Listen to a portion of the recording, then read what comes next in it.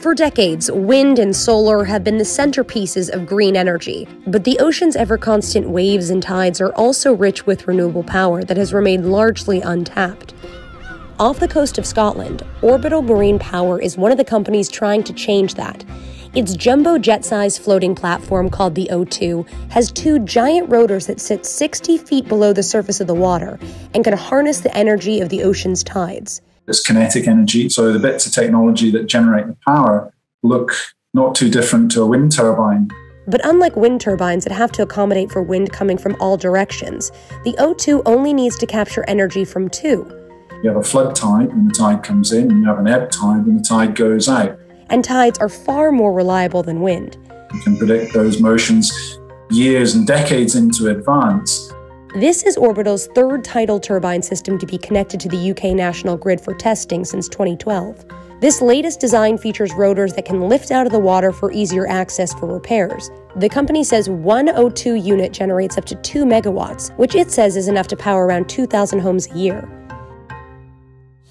Think of what Verdun Power's doing at Roosevelt Island in New York City is what the Wright brothers did at Kitty Hawk. In the U.S., Verdun Power's tri-frame system operates at the bottom of the East River, which is actually a tidal strait.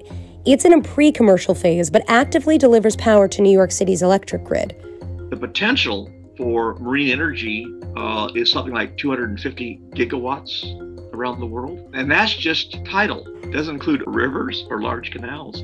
So you can see the potential for the applications, not only our technology, but our competitors as well. I mean, there's lots of room, and we really hope our competitors succeed too for the sake of the industry, but we've got to get our costs down.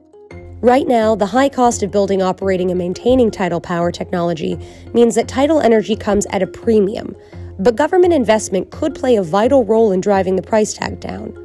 In the UK, there are economic incentives. We're counting on those for our first commercial projects.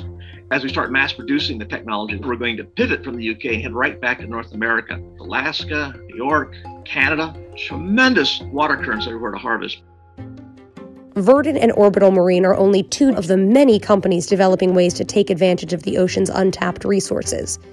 While some experts compare tidal power to what wind energy was like 20 years ago, it's only a matter of time before our oceans play a larger role.